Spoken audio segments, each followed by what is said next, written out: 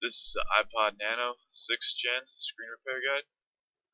The first step is to use a heat gun or a hairdryer and heat the adhesive.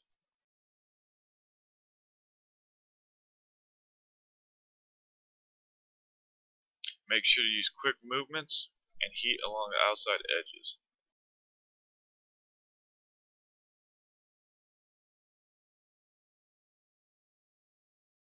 Now use the safe pry tool and pry along the outside edges of the screen.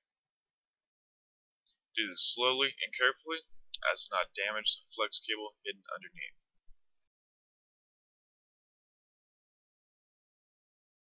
Carefully lift the screen from the housing and remove all other adhesive.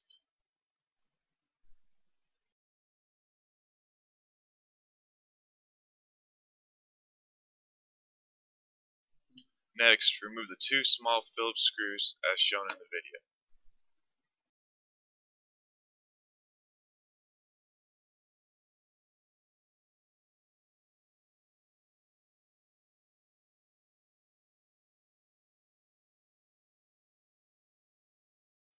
Carefully remove the metal plating using the safe pry tool.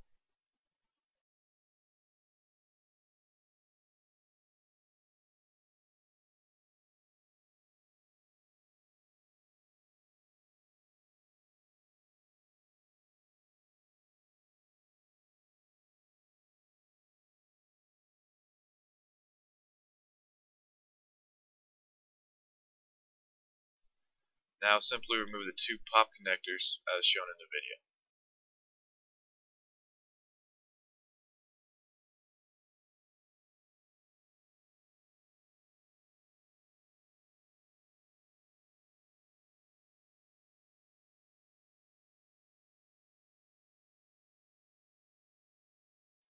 You can now remove the screen